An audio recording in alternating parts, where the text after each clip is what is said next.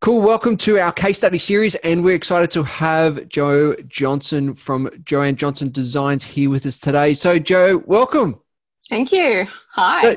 Yeah, I love it. So, Jo, tell us a little bit about yourself. Who's your target audience? Who do you help?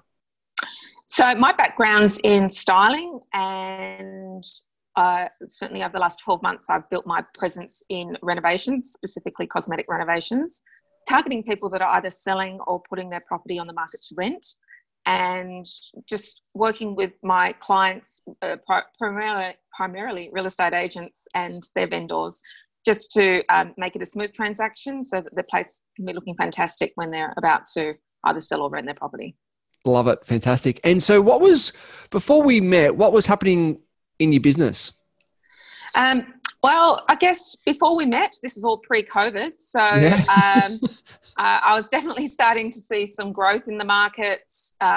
Certainly people acknowledge the importance of preparing their properties at their very best to get an optimum price and also get the right calibre of either tenant or buyer. So definitely big amount of growth in my industry, and I'd recognised a need prior to starting the business for this type of service. So and big things on the horizon for growing the business, even in the current climate.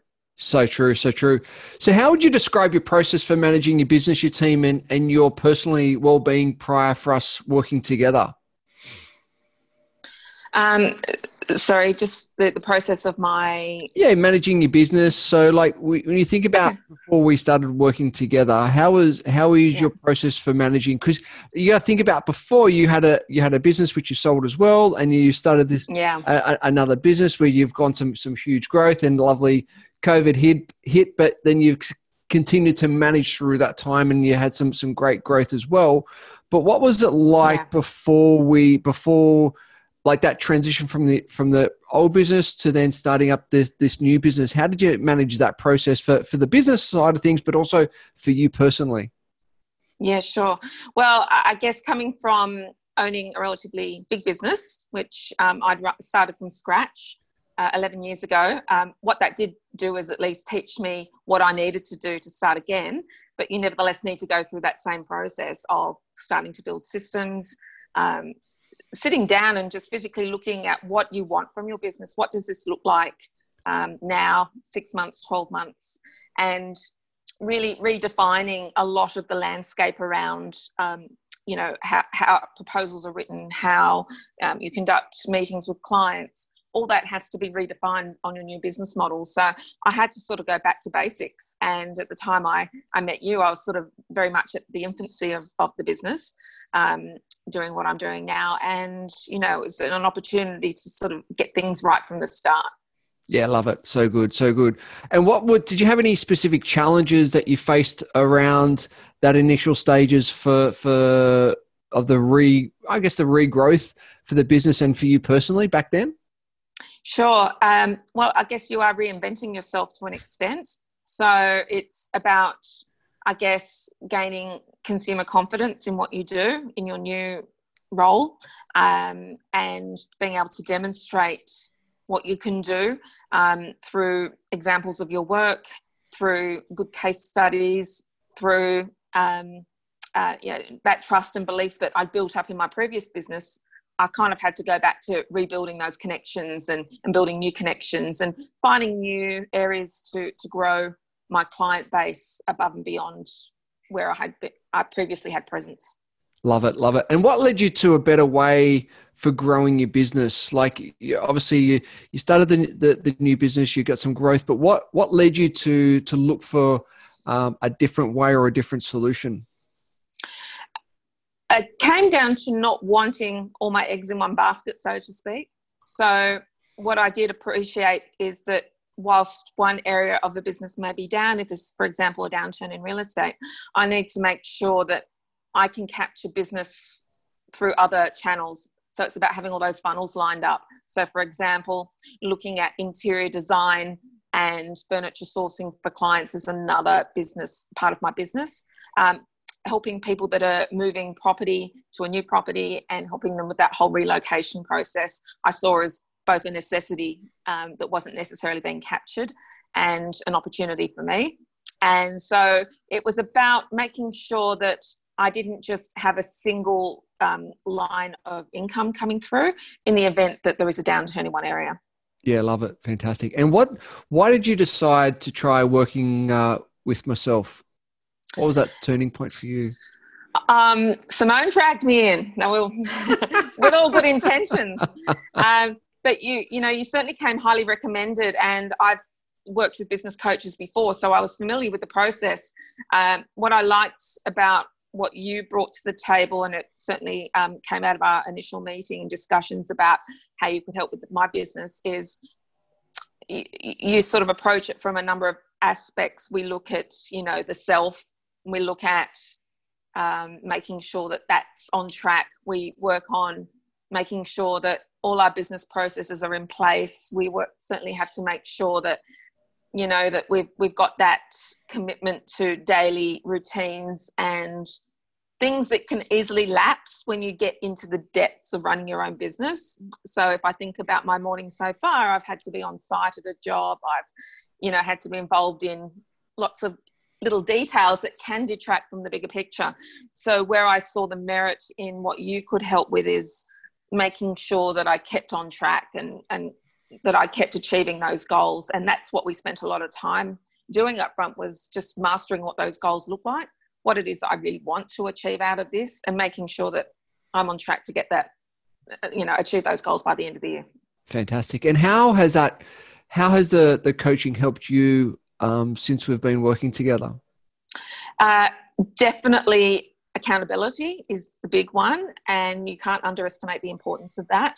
There's something about, I might miss the odd session, but I'll at least get back on track and listen to it through the Facebook channel that's available. So there's really no excuse to not sort of stay in tune with where you're meant to be. So those Monday morning 8 o'clock sessions are really good because it sort of gets your brain where it needs to be.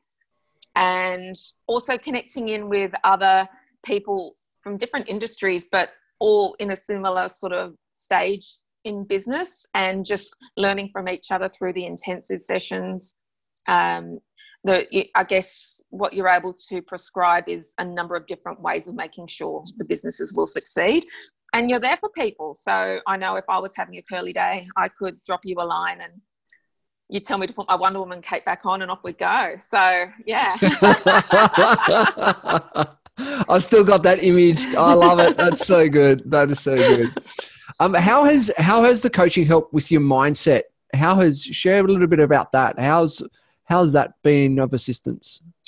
Well, I mean, I think the whole COVID thing that sort of started to evolve around the early part of March was a frightening time. We sort of went out there all guns blazing and big goals for the year, and then all of a sudden we felt crushed. I certainly felt crushed by what was happening, and at a loss as to what I was going to do to make sure that my business could survive, and a definite sense of what do I do from here. And you modified your way of working with your clients to make sure that they were getting that daily infusion of information and different ways of looking at things. So you suggested, let's do some videos, let's get some presence out there with clients, let's think about writing a book. Now, all things that in our day-to-day running of our operations we wouldn't necessarily think to do or think we have the time to do, but you're able to mastermind a great way that we can continue to do business, but just by thinking differently. And I truly believe that that's what kept me on track and pulled me out of the gutter at a time when, I felt quite helpless about the whole situation. So that's, as I say, being able to just know that lifeline, or there's that new way of thinking or new information or just things you hadn't necessarily thought about to work differently in the current climate. So that was a real saviour. Fantastic. Great. And what are some of the specific results you've achieved so far with the coaching? I keep harping on about being accountable, but I truly believe that that's such an important part, particularly working for myself and not having a team in the sense of an employee relationship.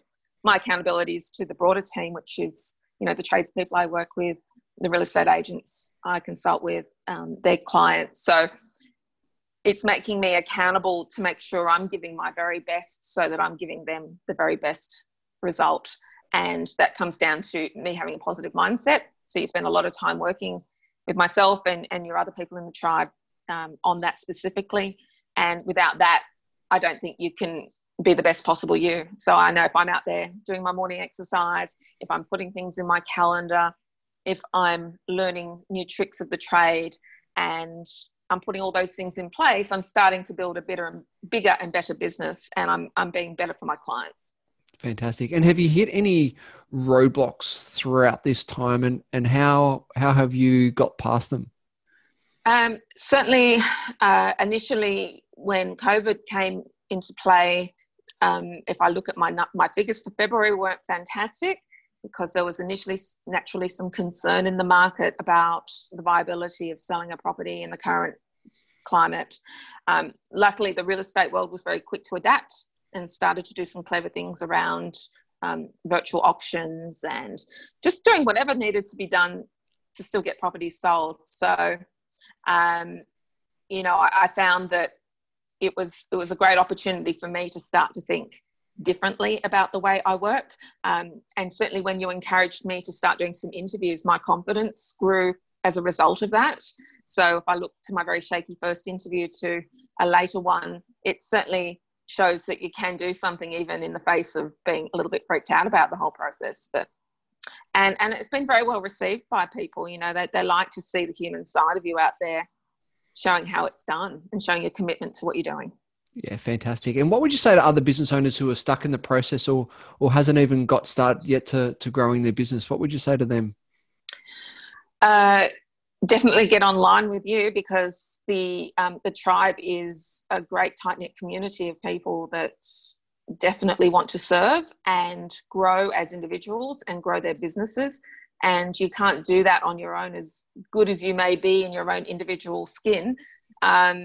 You know, everyone needs that push and that knowing that someone's there that has their back and will help them start to think about things and not give up on themselves. So I would say get the assistance, get the accountability, and just believe in yourself now more than ever, and know that, you know, you have amazing skills, but you do nevertheless need someone that's going to say, have you got the systems in place? Have you, you know, let's have a look at those. Have you, you know, got a means of working your database and dealing with the social media side of things and all the things that matter in business that, again, maybe as a sole trader or a small business owner, you don't necessarily have a full handle on.